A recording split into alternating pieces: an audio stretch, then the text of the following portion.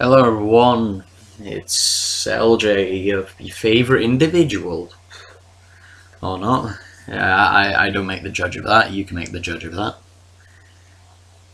And as you can read by the title, I'm talking about All Engines Go again for technically the last time, and I'm pretty sure I'm wondering, LJ, why is it like this? Because you put so much effort into the Ernie one.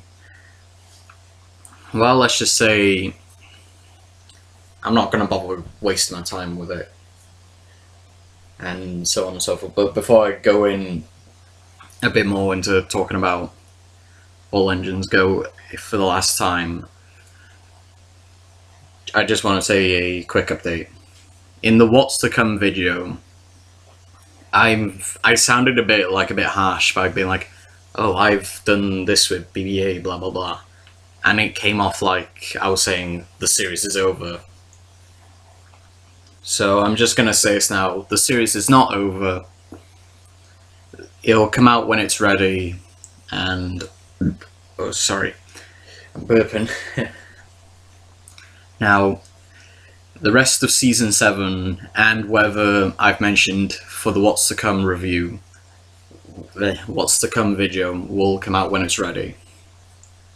So, like, obviously the JJ, Oishi, Material Girl, Julie Jekyll and all, that will come out. The Tugs one has been cancelled due to kind of not knowing what I want to talk about now, because right, I could talk about the Star Trek shows, I could talk about all the new stuff we have. I can, you know what I mean? Because I don't know what else I could bring new to the table, and obviously you've got the Iceberg to mess around with, so there's that. I do recommend watching the Tugs Iceberg.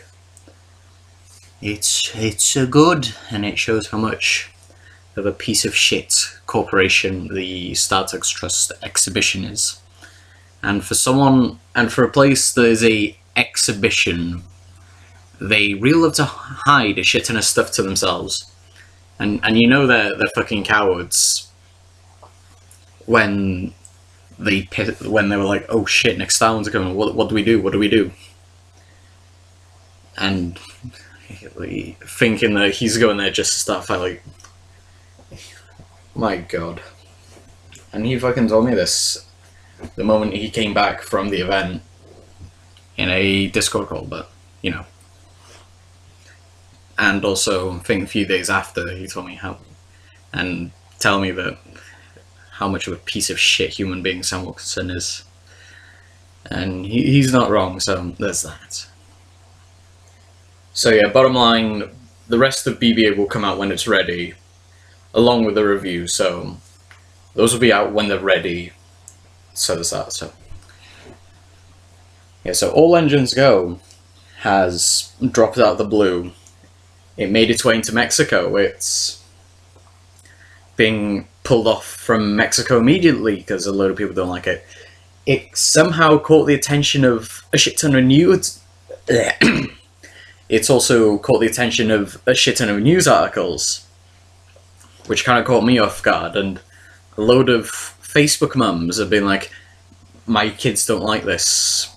They refuse to watch it, so that's kind of awful. And yeah, so I've only sat through 3 episodes. I've sat through the first episode like 3 times now, because one on my own, one with a group of friends who've done obviously the 20-minute YTP stuff, and the Shaun of the Fred YTP collab. Like, I recommend giving them a watch. They're really fucking funny. Yeah, sorry. Talk about good stuff. Yeah, so, and I think obviously 3rd time just to show one of my friends, be like, oh, look at this, look at this. Diesel is switching points with his hands, but yeah. So then, after sitting through 3 episodes, what do I think of All Engines Go? I really don't like it. It's dreadful. It's really fucking dreadful. And even though the way I'm talking now for like 5 minutes you're gonna be like, why? You're not going all, I'm so angry, I'm done, I'm fucking done, kind of. It's pretty much, I'm pretty much fed up with it because we knew this was gonna happen, and they've already ordered like 50 episodes for 2 seasons in a similar way to the Bob the Builder reboot. And yeah, so even though they ordered that as like a backup, and who knows if they'll commission more, it depends on what they're going to do, because they commissioned an extra season for the Bob the Builder reboot, but after that they left it to die. So all engines go will be left to die unless a load of people start fucking praising it like it's the second coming of Christ. Oh my god, because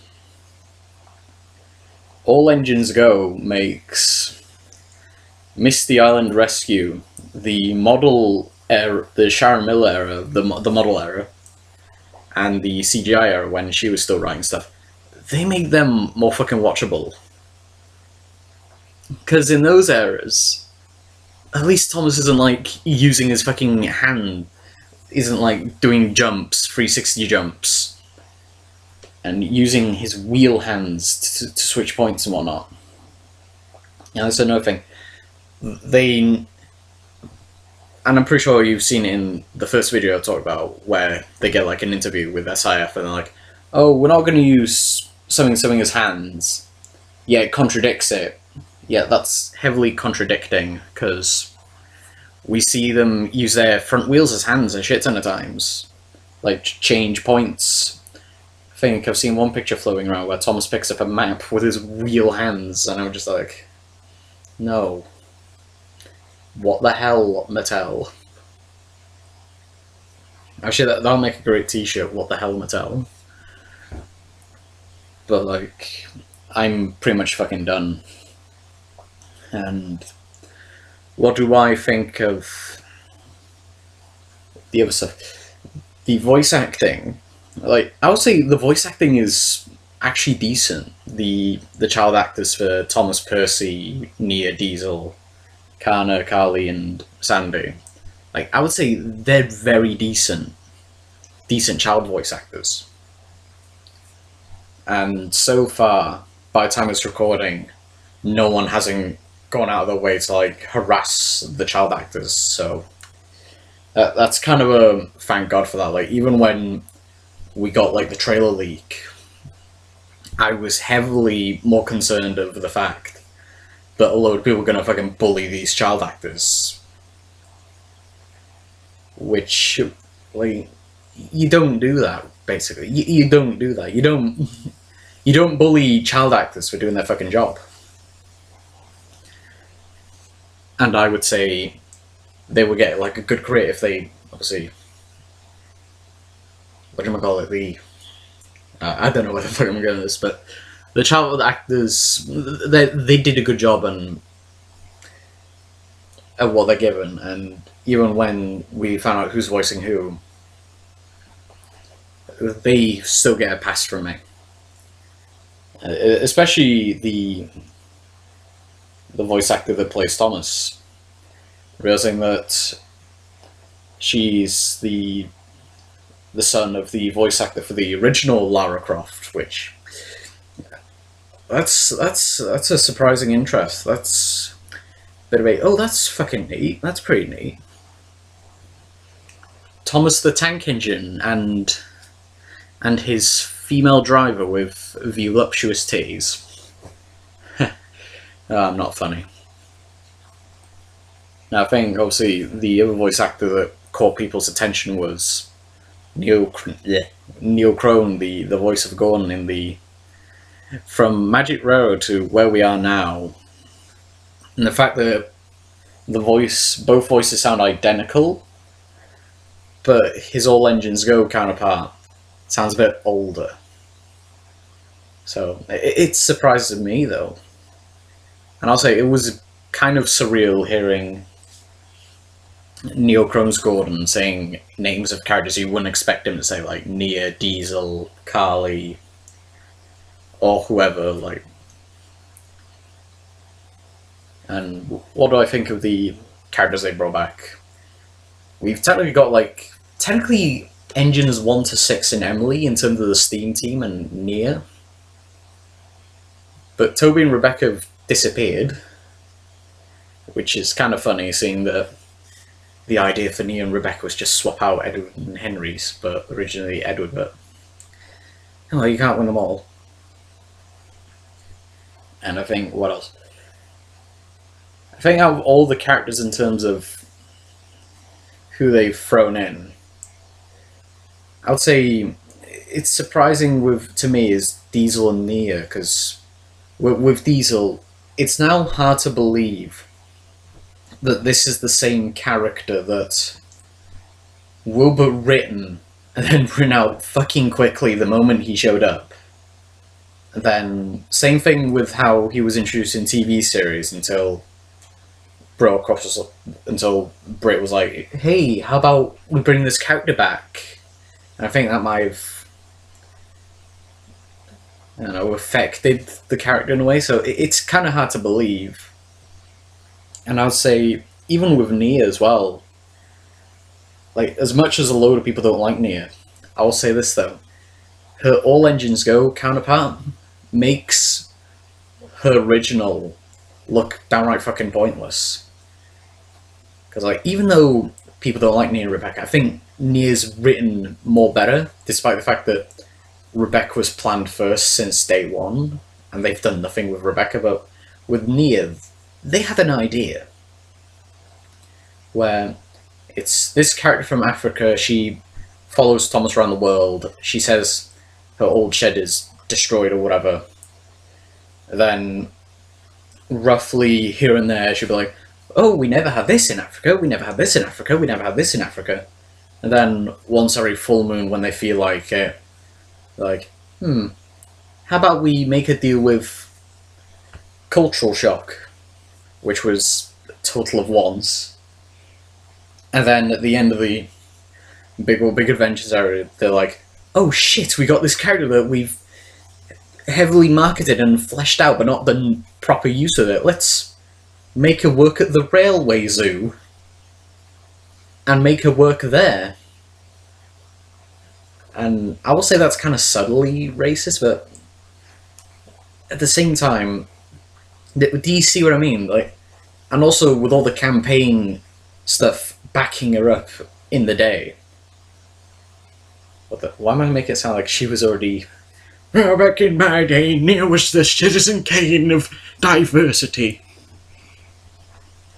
But I'll just say, it's just the way they handled it very poorly. And also the other thing is pushing that, oh, she's actually voiced by a voice actress from the said region. And nothing against Nia's voice actress in both versions. But Mattel's kind of defeated the purpose of Nia.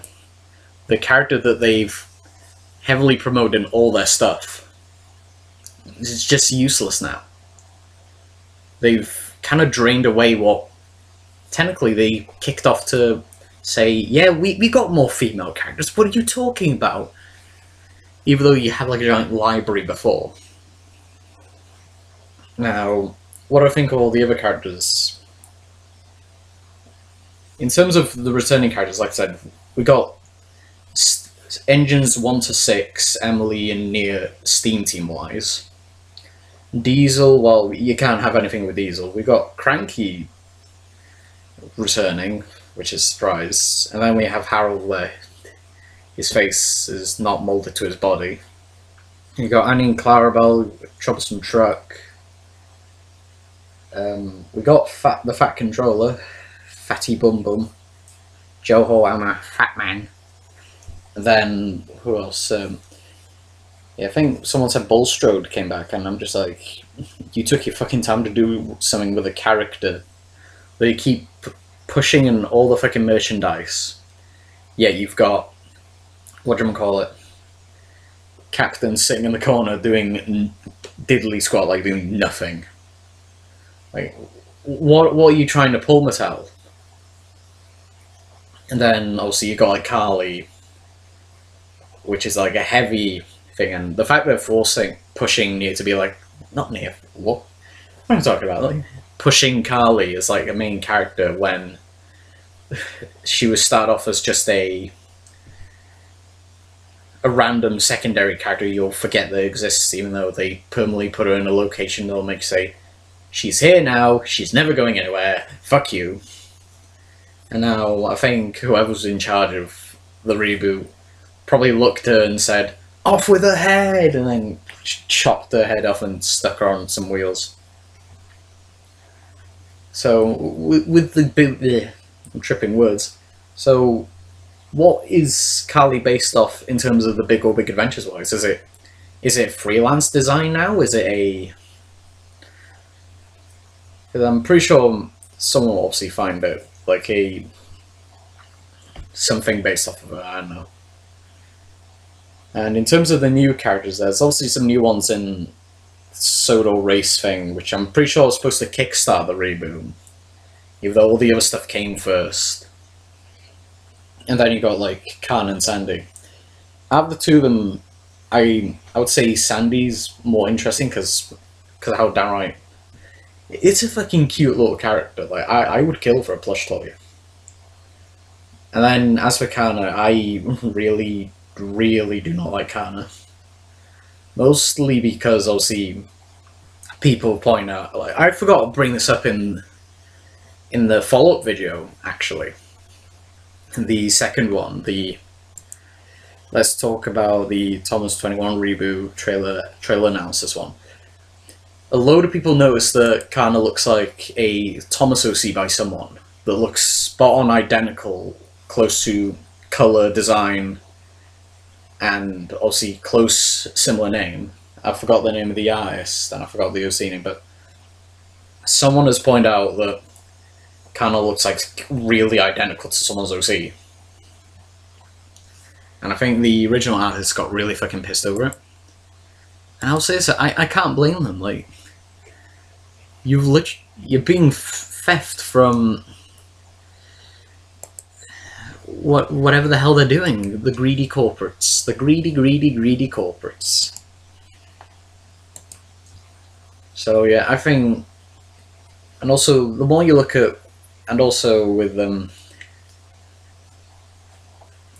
Kana, it's just, oh, streamlined choo-choo. I'm just like, you've literally defeated the purpose of technically Gordon and Rebecca roaming around Soto, but even though Rebecca's not there.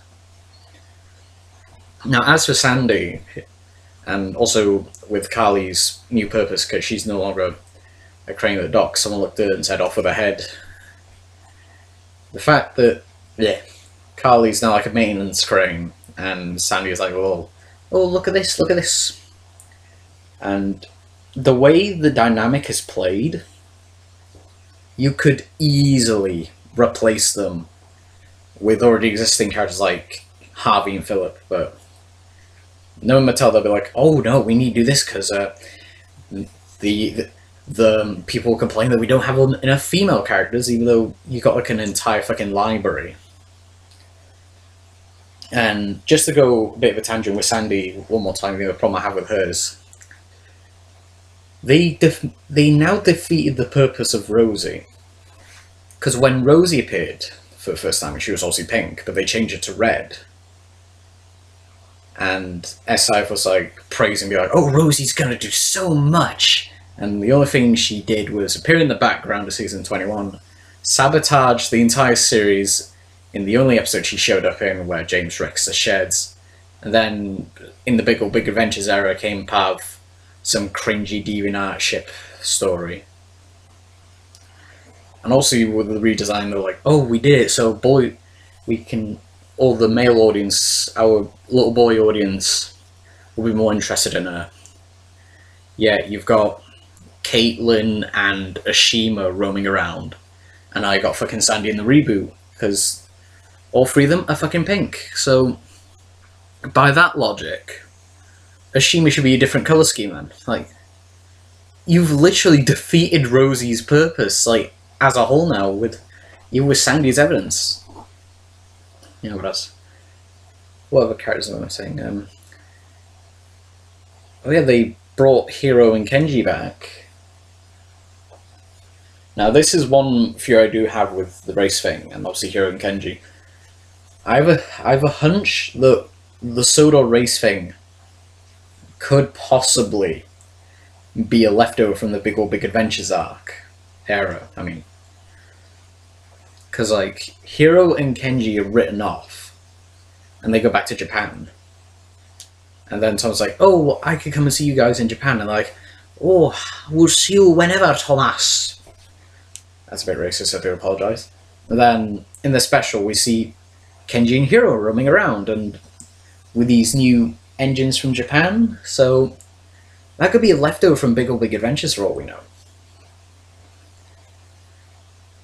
And then who else? They brought back Whiff of all characters, even though they've not touched Whiff in God knows how long. And they only mentioned him by name in the first episode. His location is fucking present. And according to my friend Fairport Fred, who's going out of his way to sit for the whole thing, sad man, they do mention Whiff a shit ton of times more again. And then I think earlier this week, in the weekend on Saturday, Jerome told me that Whiff was planned to appear, but they ran out of time to make him. And this was in a group call, and I went off on a tangent rant, and what I said was like, I don't know what the difference is with CG animation and the 2D animation they do in All Engines Go, but it would take less time to like fucking come up with Whiff for All Engines Go. All you have to do is just draw a fucking train. Whilst with the CGI stuff, you have to like blender everything. And so I don't know what's the fucking excuse, if you know where I'm coming from. Especially with how they cut corners, because I think a load of people realise that Henry's model in All Engines Go, it's just a reskin of Gordon's. Because obviously they have like a 2D animation rig, because it's all done in Flash. And the other thing I brought up was, what's also stopping them from bringing Paxton and Sydney back, seeing that they just straight up recolors of Diesel? Like, you can't fucking win, can you? Like, I don't know. I don't know what these money laundering scheme people are doing. And what else? What else? Like, this is all going to be raw audio. I'm not going to bother editing it all together. But there's just, as a whole, even from the 3 episodes I sat through for the original review I was going to do, after sitting for the third episode, I just fucked off to the shower and then headed off to work, because obviously I now have a job, 9 till 5, so that's why a load of videos are taking much more longer, if that makes sense. Especially with like the month gap, unless it's like a shitty filler video or just a filler video in general, which I'm just randomly now doing, because why not? Why the hell not? So, and the other stuff that kind of annoys me is like they say, oh, this and that in their, tend to like their pitch packet to SIF saying, oh, we're not going to do this, but we're going to do this. Yeah, it's contradicting. They say, oh, the Factual's still in have a British accent, but he's got like an American accent. From what I've heard, I don't know, I'm not sitting through the fucking reboot to find out. The clips on Twitter will do the talking for me. And then what was it, and then saying they won't use the trains as hands. Yeah, they're seeing, even in the first episode, Thomas and Diesel are like racing, and they flip the points with their wheels as hands. And I think even somewhere in the story, in there, Percy uses his fucking buffer to pick up something. And I'm just like, no, stop that. And that's the entire thing. I'm just like, fucking stop. It just physically hurts. But yeah, at this point, All Engines Go is just a big old. It's just a waste of time, and I'm just saying this now, probably repeat it earlier. I probably wasted my time doing the 2 videos on All Engines Go. Because ignoring all the other videos I've done over the years, and only count the videos I've done in 2021, those 2 are the only most popular videos of this year. And that's sad. When I put more fun and effort into my Underground Ernie review, which I do people recommend watching that video, and obviously the series as a whole, because it's fucking better than Chuggington. Oh god, so yeah, bottom line, what do I thought of the episodes from All Engines Go? Like, the plots are fine, it's just I have a problem with what the hell is going on.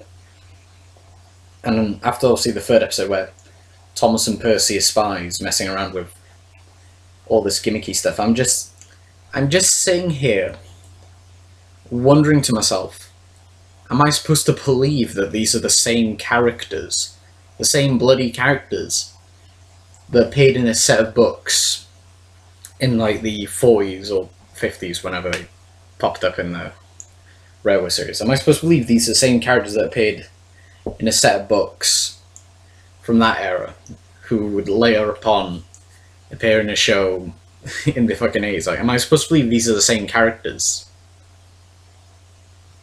Actually, that's another thing. The one thing I want to say is a interesting. Oh god, you're right, kind of thing. I like how currently to this day they're like, Thomas and Percy are friends, when even the moment Thomas first met Percy in both TV and book, they never acknowledge that friendship, like, at all at the beginning.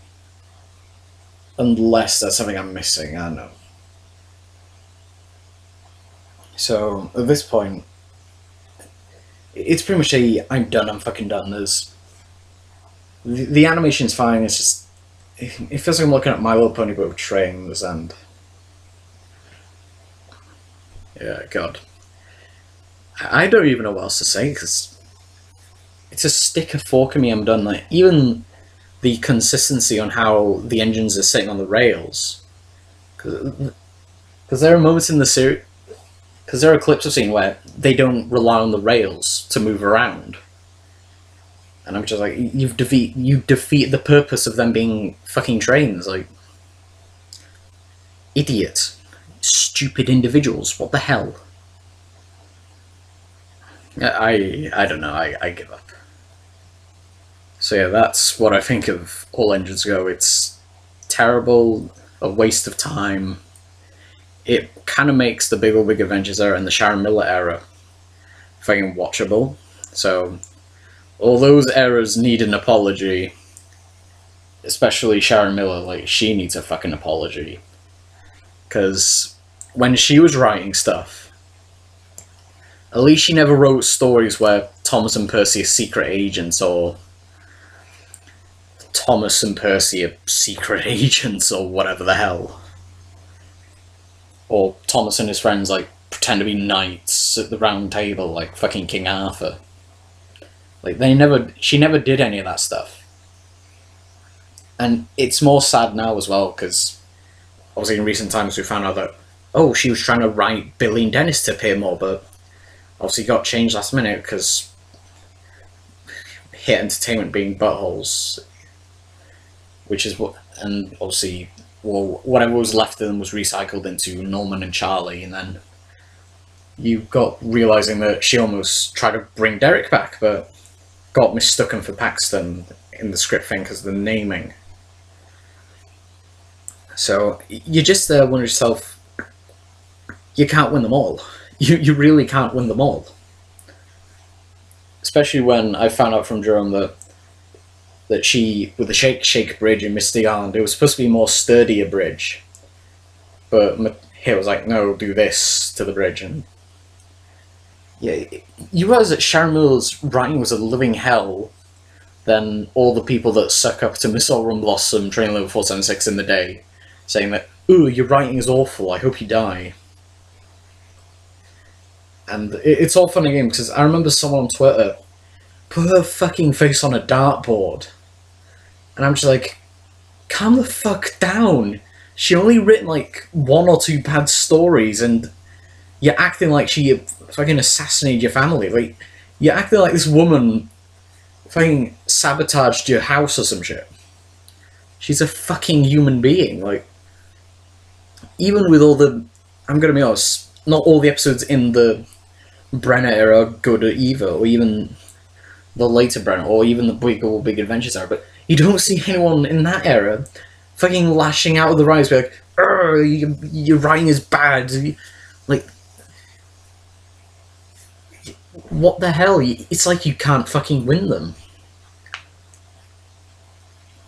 So in all fairness, like,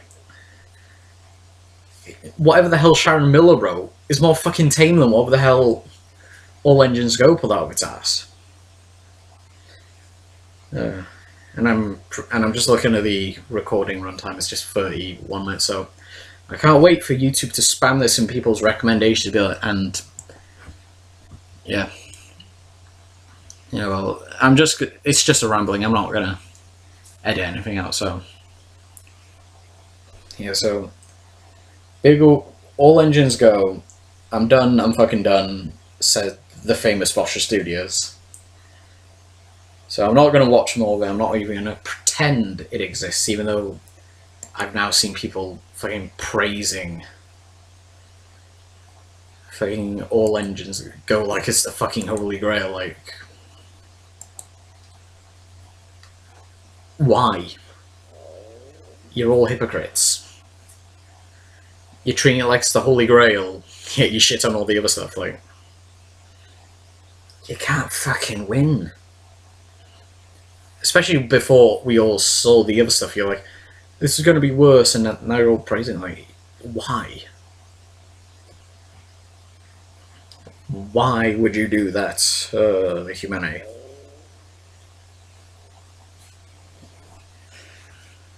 Oh, God. Yeah, so bottom line, it's not good. Big what? All Engines Go is not good. It's not worth your time. So all the other stuff I mentioned, the other reviews I'm doing on like JJ, Julia Jekyll, Material Girl, Luigi, all that is coming along with season 7 of BBA. I'm obviously going to work a bit more on that now, whilst the reviews are on the side because I'm still writing them, if that makes sense. So yeah, thank you all for watching this now 33-minute video. Oh God. Thank you all for watching, and goodbye. You know the drill. Adios.